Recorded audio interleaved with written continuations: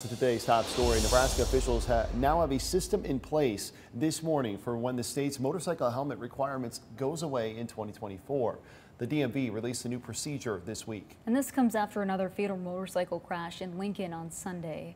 Channel 8's Annie Elming joins us live in the newsroom with more on what motorcyclists need to do if they want to ride without a helmet. Annie, good morning.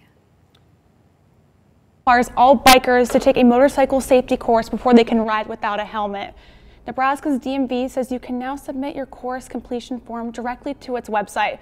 There's a portal to do so at dmvnebraska.gov. You'll receive a confirmation email if it's approved or denied. You will not be able to go without a helmet unless it's approved. Once it's in the system, law enforcement will be able to see it on your record. This bill was signed into law last June, and any motorcyclists under 21 are still required to wear a helmet.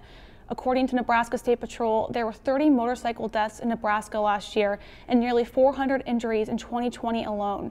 We don't know this year's numbers just yet, but there have been at least 3 within the last month in eastern Nebraska, including one Sunday evening in East Lincoln. And Lincoln police could only confirm that one motorcyclist involved in the crash was wearing a helmet. Again, this law goes into effect next January. Back to you.